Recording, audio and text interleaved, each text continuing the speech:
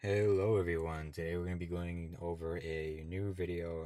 This is called the health benefits of a raw food diet.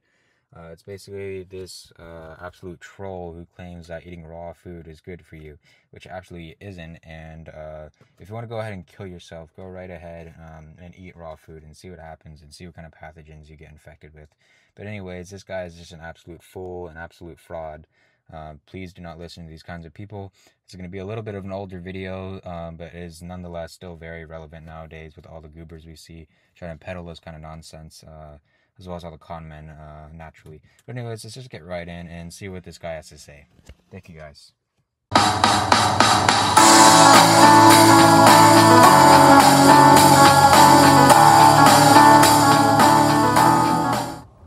Hi, my name is Nicole Pyle, and you're watching Our Ventura TV. Today, my guest is Roger Bazanis, author of The Ancient Raw Food Diet.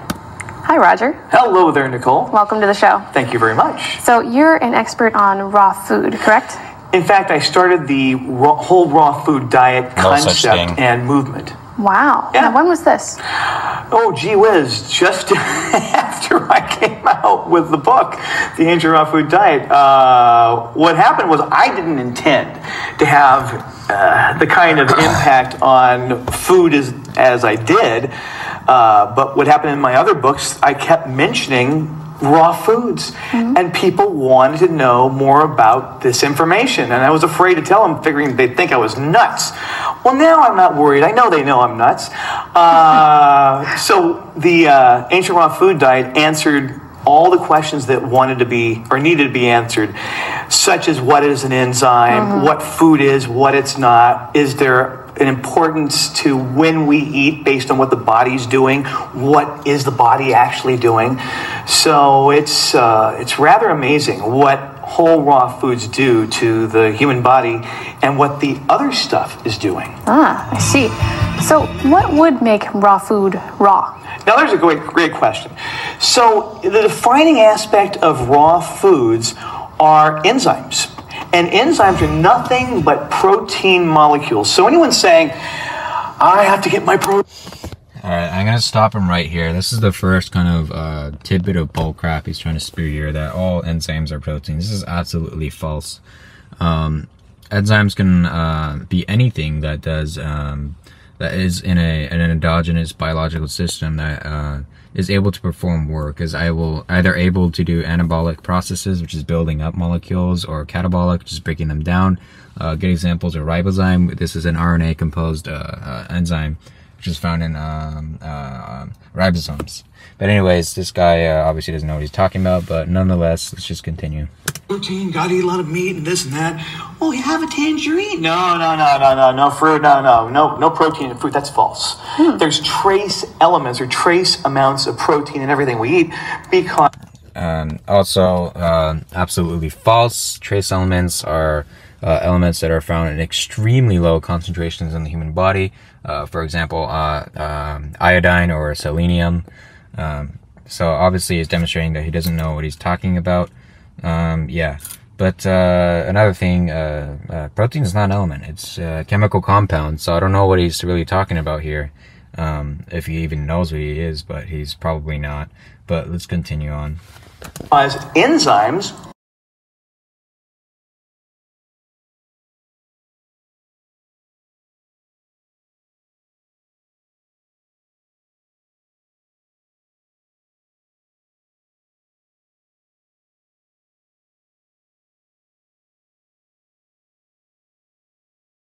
in 6 degrees, gone. Wow. Enzymes are destroyed.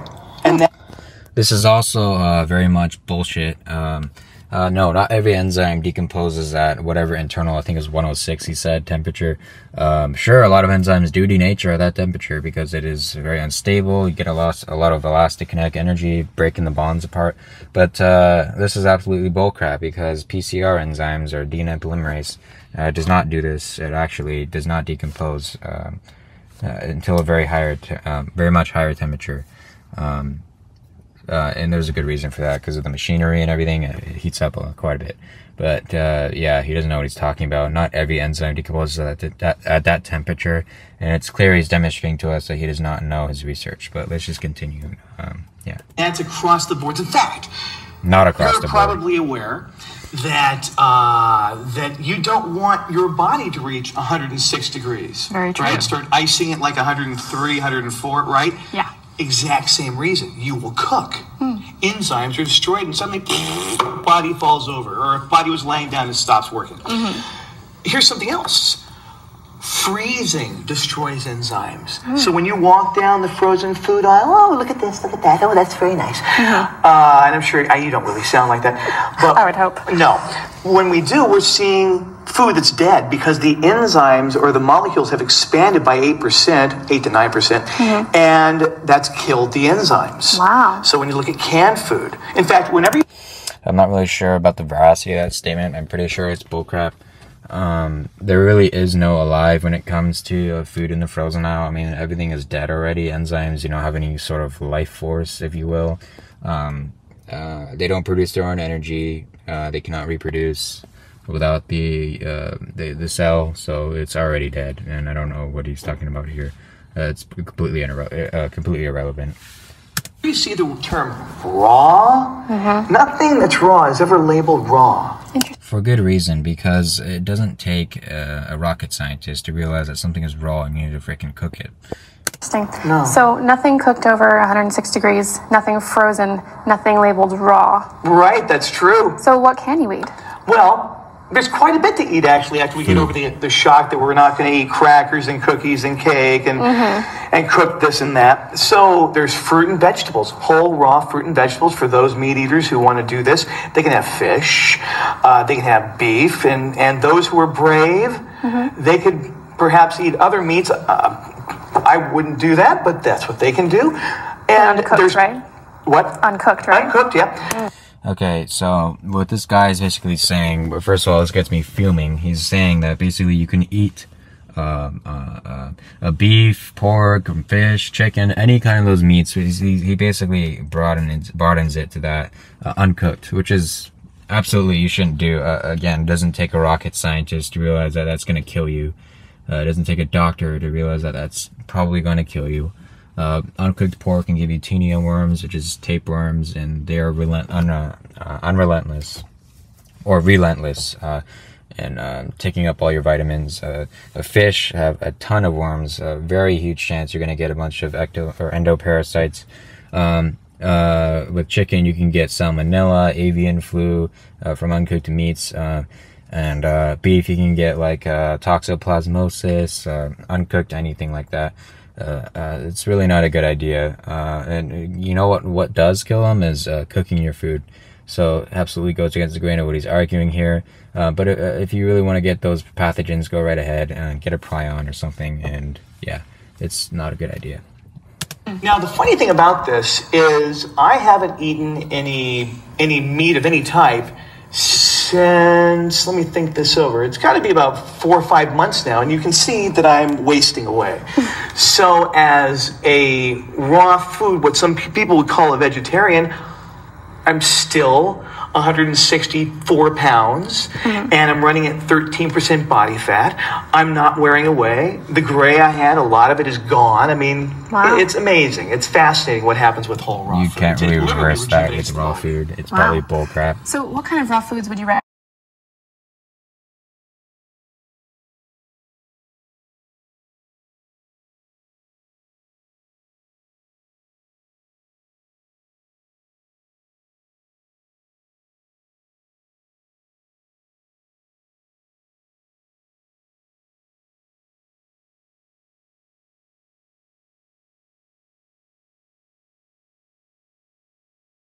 Out of food and drinking it. That's good. There's only one drawback with juicing, because that usually indicates more than one juice. Well, enzymes are combative. They're there to release energy and... No, that's absolutely bullshit. Enzymes, not all enzymes are combative. Sure, if you think of like CRISPR-Cas9 editing system, whatever the hell bacteria has to destroy phage DNA, yeah, that's combative, but some enzymes are used to build things such as like pyruvate kinase or something in glycolysis, something like that. Not enzymes are combative. I don't know what the hell he's saying here, but this is absolutely the biggest bullshit I've ever heard of today, and possibly this whole month. It's kind of, yeah, it's not good. And they are full of energy. Well, when you put two competing... Enzymes are not full of energy, they use energy. I know you wouldn't do this, but two competing enzymes together, they do what bikers and, say, the police would do. They fight. They don't like each other. They attack. So... No, that's absolutely not true. An enzyme does not... I mean, sure, subunits, enzymes do not... but in general, enzymes do not fight each other in a sense. Unless you're thinking of the enzyme substrate complex, which they still don't fight each other. They interact with each other and produce a new product, either anabolic or catabolic. But I don't know what he's saying once again.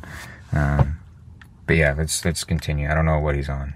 So let's say we put kale and tomato and a banana and an apple and who knows whatever else in a blender and blended it all up. Good idea. Tastes great. Problem was, within a few seconds, the enzymes have neutralized each other and we have a... No, I don't know what he's saying again. I know I sound like ad nauseum right now. I don't know what he's saying, but it is really true. I'm sorry I don't have anything else to say, but this guy is absolutely horseshitting his way up to the top.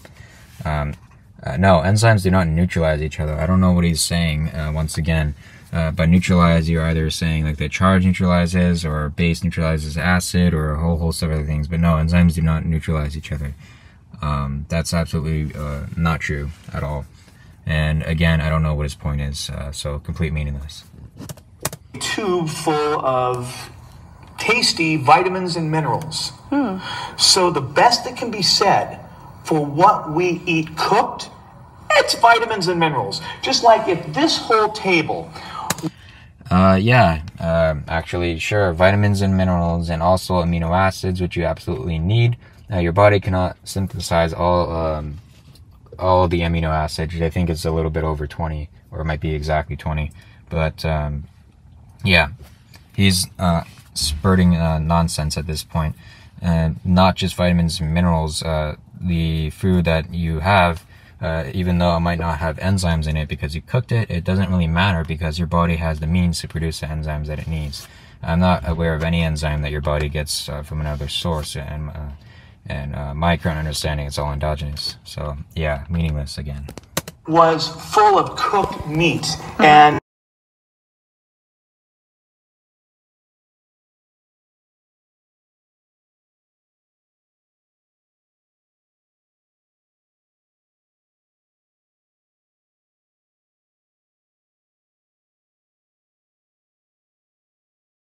that's what whole raw foods do.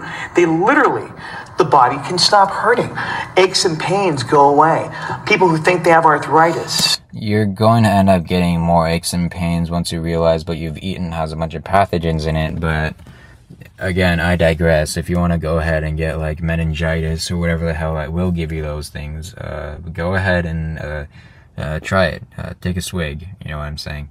But it doesn't really matter. Again, enzymes, it's not going to really do shit for you, for lack of a better word. It's, you eat the enzymes, it goes in your stomach, it really doesn't do anything at all. It's so small, the amount of enzymes you eat from the food, is it's not really going to do anything. Your body makes its own enzymes. It doesn't need to procure it from any other outside source. End of story, period. Suddenly, my joints stopped hurting. That's weird. Well, Wow. they've activated their kidneys. Their skin changes, and on and on and on. It's just fascinating what whole raw foods do. Wow, that's amazing. Well, you know what's also fascinating? Number one, the bullshit that you're spreading. And number two, how much damage it can do to your body by infecting yourself with pathogens. It is. So, okay, so someone can have food that's good for them. They can be putting that in. But what if they've already put in things that are bad for them, like toxins, various foods that aren't good for them? What can they do to handle that? Well, let's first touch on this point. If they're listening to the FDA and American Medical Association and Big Pharma and modern medicine, they think they're doomed because they're broken. They're done. It's over. You get a disease, it's never going to go away. And all disease means is dis-ease, lack of ease in the body. So when we recognize that the body can rejuvenate itself, society needs to get over this fad of like natural is good and natural can cure you, and it's I hate to break it to you, but it's not all fairy tales of this kind of stuff. Man-made things can do things that can heal people miraculously, and we also create things that can kill people. In parallel, nature can create absolutely amazing things. Like we got aspirin from nature. But it can also make things that kill people, like bears, think disease, pestilence, mosquitoes, all those nasty things. There are a lot of bad things on both ends, but man-made things are not all bad. You got to get over this fad or this conspiracy mindset that everything is out to get you. Then the government is lying to us. Sure, the government does bad things, but it's not all government. First of all, big pharma is based off of the science, and we need to get over this fad of man-made things are bad, because they absolutely aren't. They save lives. To say that is an insult to people who have actually been cured by man-made medicine in mainstream science-proven medicine. And we can do it through the way we feed it, then we're not saddled by any one problem. The body's able to completely move itself in the right direction to heal. So now, if you would do me a favor and remind me what the actual question was that I just kind of moved away from. If somebody already has something bad for them in their body, some kind of toxin, how would they get rid of it? This is called embarrassment. Okay, detoxification. Now, the funny thing about raw foods is they detox. Now, the subject of detox is fast. Again, I hate to break it to you, but as long as you have kidneys and livers, the body has all the detoxification, the capacity that it needs. Listen, the things that you put in your body are not going to do anything for you. The liver has a bunch of enzymes, a whole library of enzymes it uses to detox your body. And the cells inside your body, they do some degree of this. The endoplasmic reticulum does have a bunch of proteins that detox things you don't need anymore. The reason why we don't croak after we drink alcohol is because our liver converts it into less harmful compounds, eventually ethanoic acid. Yeah, the reason why we don't immediately die is because our liver does all the detoxing we need. Our kidneys get rid of the wastes that we don't need anymore, therefore it detoxes our body. No, and it's not like an antidote. You just put it in your blood and it's going to immediately detox. It doesn't work that way at all. So yeah, complete meaningless and complete false. This guy is a con man. I wouldn't be surprised if he's trying to peddle some product at the end. Fascinating. There's 3 ways to detox. We detox through exercise, diet, and then if we do a detox, we detox the body. They all break down waste. So anything that's accumulated in the body can be broken down and removed, because that's what the body is trying to do. By waste, first of all, meaningless. Second of all, your body excretes waste through either the urinary system or pooping it out. But ultimately it ends up in your urinary system, all the things that you don't need anymore. That's why we have drug screens that can detect drugs in urine, because that's where it gets rid of all the nasty stuff. I hate to break it to you again, but drinking this weird green potion is not going to magically detox your body of the lead you just ate yesterday. But whatever. That's what the liver is trying to do, the kidneys, the spleen, the lymphatic system. Now imagine your liver. Your liver, the largest internal organ you have, most important organ you have, the linchpin of your immune system. When I say most important... No, it is not the linchpin of the immune system. There is no one organ that is the linchpin of anything. You need every single thing or most organs to survive. Most visceral organs, that is. But to say that it's part of the immune system, it's absolutely false. It's not. It may play some indirect role, but it really isn't. It's to detox things. Your immune system is to get rid of pathogens and foreign debris within your body to make sure it's tip-top. But this guy is, again, spurting meaningless nonsense that means absolutely nothing and clearly demonstrating his arrogance. Organ it's the linchpin of your immune system. So like a typist, it can only do so much work in a day. We start giving it 3 to 4 times the amount of work it's supposed to do. The liver has to meet and greet everything we come in contact with, break it down, either kick it out of the system or make it into food. There's another option. If it's overwhelmed, it gets stored in the fatty tissue, muscle tissue of the entire body, and we become toxic. There is some truth to that. I hate the way he describes it.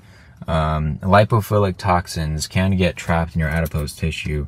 Lipophilic things are much harder to get rid of because our urinary tract is hydrophilic. So it's going to repel all the hydrophobic things, and it's going to stay in your body. That's why some vitamin overloads are more harmful than others, because they're hard to get rid of. In the same way that sometimes lead can get trapped in your fat, and as you burn fat, it gets released into your body and causes problems. But there really isn't much you can do, like drinking a smoothie that's filled with all this weird crap, or eating raw meat. It's not going to help you at all. It's either going to make it worse or do nothing at all. So he's presenting this in absolutely a wrong way. Not everything is converted to fat, first of all. Only the things that, like lipogenesis, for example, like sometimes sugars are converted into fats. But again, not much of anything besides sugars. But anyways, let's continue. And we've seen people, and by the way, we've seen a lot of people who've become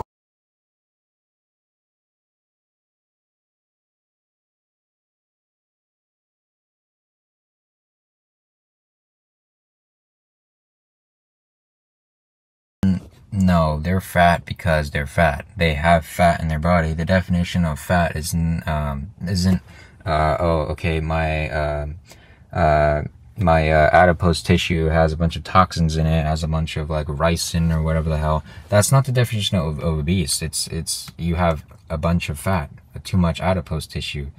Yeah, the cells have grown too large and you have too much fat in your body. This has nothing to do with being poisoned at all. So again, complete bullshit. Will not break down.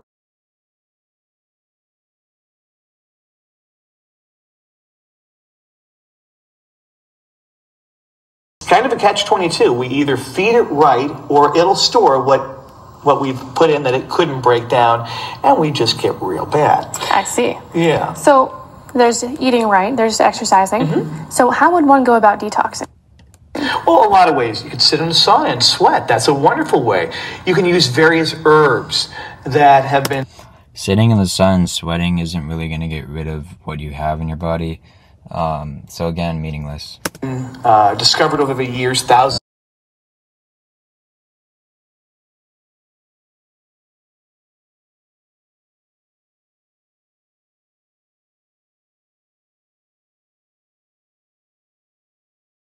Dinner. Hi, honey. How? No, they don't do that much until they start detoxing. And then it becomes important because we should be eliminating, people hold on to your chairs and tables, we should be eliminating once per meal eaten. Few do. We put in 3... No, you don't. You shouldn't force your body to do things that you don't need to do. You should be going when you want to, because you will cause problems if you don't listen to your body. Yeah, it's this guy is actually not doing too well in terms of established fact. He has provided no evidence whatsoever so far, no scientific reasoning at all. So yeah, complete meaningless what he's spewing right now. I'm surprised this video has been taken down for misinformation, but I digress. 3 meals, we get 1 meal out. We put in 3 meals, we don't go that day. We get, 2 days later.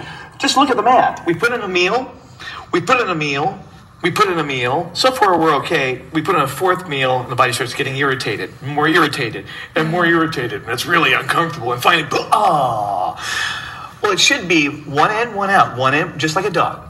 You should eat and go, eat. No, that's not accurate. Dogs are very different from humans. It's pretty inaccurate biologically to be drawing parallels between one organism and another, of which a dog is not an absolute one-on-one representation of a human. And we should realize that before we draw conclusions like lab rats. We should realize that lab rats are not the same as humans, but we can still work with it. But nonetheless, or regardless, bad analogy. So, and then second of all, you should not be going after each meal. There's literally no benefit to being doing that. That's only going to put strain on you, give you pain. No, you don't need to be doing this at all. I don't know what he's trying to say here. It's just adding extra steps to something that's supposed to be autonomous. So, yeah. Eat and go. Makes sense. And those that follow this kind of an approach have no problems with that. In fact, they're amazed that they're that friendly with their restroom. What people? Provide evidence, and what people? And even if you do, I will know it's bullcrap, because again, you won't provide any sort of study or real scientific method approach. Or a bathroom, depending on where they happen to be. I see. In fact, the kidneys. Now, the kidneys are the master organ of the body. There are... No, they're not. I have no clue what you're saying. The kidneys are very important, no doubt, but what they do is they excrete waste that your body doesn't need anymore. They filter out the blood in a very basic way of describing it. They filter out your blood, they regulate minerals and ion balances within your blood to make sure everything is all good. Yeah, as I don't know what he's saying, it's the master organ, which no one organ is. Favorite but pissiest little organs. They're two little organs. And they're so important, they filter up to 1/4 or hold 1/4 of our blood at any one time. Wow. So they're paramount to our survival. Now, the thing with the kidneys is they're homebodies. They do not like traveling. They're involved in every bit of fluid you move or hold on to in your body. So mucus, saliva, sweat, the mucus in your colon, all of it is dependent on the kidneys. The pumping of the blood, or the blood, all is dependent on the kidneys. Now, you ever had the experience of being out shopping and you were out all day doing what you're doing or out doing what you're doing? You come home or you're on your way home, you didn't have to go all day. And within 2 blocks, suddenly 2 blocks from your house, suddenly, I gotta go. You ever had that experience? Sure. We all have. Sure. Yeah, and we can't get in that door fast enough. What's happened is your kidneys know where you live and they like it there. And this has nothing to do with your kidneys. Sure, you might have an easier time going at home or when you're not moving, but that's all a neurological counterpart of your kidneys. It has nothing to do with your kidneys having some sort of neurological capacity tantamount to, or paramount to the central nervous system. But it has nothing to do with the kidneys. Your kidneys don't automatically know. That's nothing short of magic, what he's describing. No, it's all in the brain. You see your home. It's a lot easier to take a piss at home for some people because it's more comfortable there. That's all neurological. It's nothing to do with your kidneys really directly. They don't have their own brain. it's a safe environment that they're used to. So when we go on a trip, we leave. And soon the kidneys are wondering, I don't know where I am. It's very strange out here. Doesn't smell right. Doesn't look right. It's just not right. Well, what's happening is the kidneys are getting worried because they have to distribute the fluid, but if they don't know where you're at, they don't know if you wandered into a desert. Again, what he's basically describing is nothing short of magic. This is probably the biggest wad of bullshit I've ever heard in my entire life. The kidneys do not know where they are. Your brain does, and your consciousness, your conscience knows where you are. But it really doesn't have much effect on your kidneys' salt balance and your ions and whatever the hell. It's going to function the same. I mean, sure, if you're in the desert, you can't consciously change your levels of vasopressin, which reduces the amount of pee you produce. No, it's going to be your hydration status, but no, you can't consciously control them, and your kidneys do not have a mind of their own. So yeah, you can't really consciously control your kidneys' function, so bullcrap. I don't know where I am. This is terrible. They don't and know the what you kidneys need. start tightening up, huh? They don't know what you need. No, they don't know what's going on. So we're on a plane at 8,000 feet of elevation, and they're not used to being that hot. No, it's or worse, 25,000 feet. It's bad. So we end up getting to our hotel room, and by that time, the colon down below is wondering, well, what are you going to do about you're not going to go? I'm not going to go. I don't know where I am. Well, I'm not going either. And soon we have constipation. Wow. We wake up, we look in the mirror, and we see the Pillsbury Doughboy girl looking back at us. We're swollen, like some sort of prune. No, this doesn't make any sense. I mean, maybe height has something to do, or altitude rather, has something to do with your excretory system, but the way he's describing it is childish, not true, and infactual, not factual at all. No, you don't. Your colon does not get constipated because of that. It's going to be secondary to something else. So again, meaningless. It took on a lot of water or something. It's horrible. That's terrible. Yeah, and we blame it on the bed. It's got to be that bed. Man, well, now we know. Yeah, water is vital. I've heard this. We have to have water. I agree. And the kidneys Yeah, need that. of course. Okay. Well, we're just about out of time. I figured that. Is there anything you'd like to say that you think should be included for the viewers that you would really want to know? Yeah. I wouldn't take any your ounce of body, advice. Doesn't need so many ounces of water per pound of weight you have. The amount of water you utilize per day is based on 3 factors: environment, diet, and activity. If you're very active or in a warm environment, you're going to need more water. Think in terms of at least 80 to 120 Everybody knows this. ounces of water a day. All right. And then how would they find out more information? Oh, just go to my website, rogerbazanas.com. I will be going to that website, and I will be absolutely wiping the floor with you and debunking every single bit of pseudoscience you spurt from your little gullet. And you can find out anything you want to find out about it. It's all there. And if it's not there, I'll put it there. Excellent. Well, thank you very much, Roger. Thank you. And thank you for watching. Again, this is Our Ventura TV. Nicole Piles signing out. Alright, well, that was pretty much it. Obviously, this guy is really dangerous. Not directly, but the information he's spreading is 100% pseudoscience. Don't believe what this guy says, and I really do feel bad for people who believe these kinds of claims, because they can actually get you hurt and sick. Also, another thing, he really didn't get anywhere with his point. He just went off on a tangent about how your kidneys are conscious somehow, and how smoothies are bad because they destroy enzymes and neutralize it, which, by the way, is meaningless. You really don't need enzymes. You don't use them at all from other exogenous sources. They're all endogenous. You create your own enzymes. You will have all the materials you need to create enzymes that you need, unless there's something wrong with you, and raw food is certainly not going to help you with that. Yeah, he didn't get anywhere. Bad debater, well, not bad debater, but bad argument, false, in every single way, almost. He does have some kernels of truth, but again, that's only to sway the audience, and I'm pretty sure he's selling some kind of, product that's, outrageously overpriced, and I really don't like the way this interviewer has handled the situation, unless, of course, she's part of the Our Ventura TV cast. So yeah, it sounds like an echo chamber to me. But yeah, that's pretty much it. This guy is a major con man, major douchebag, and can actually get people hurt. I'm sorry for being a little bit harsh, but this guy is the prime example of why you shouldn't trust pseudoscience or the alt health industry in general, because it can definitely get you hurt, or get you infected with something that is going to end your life.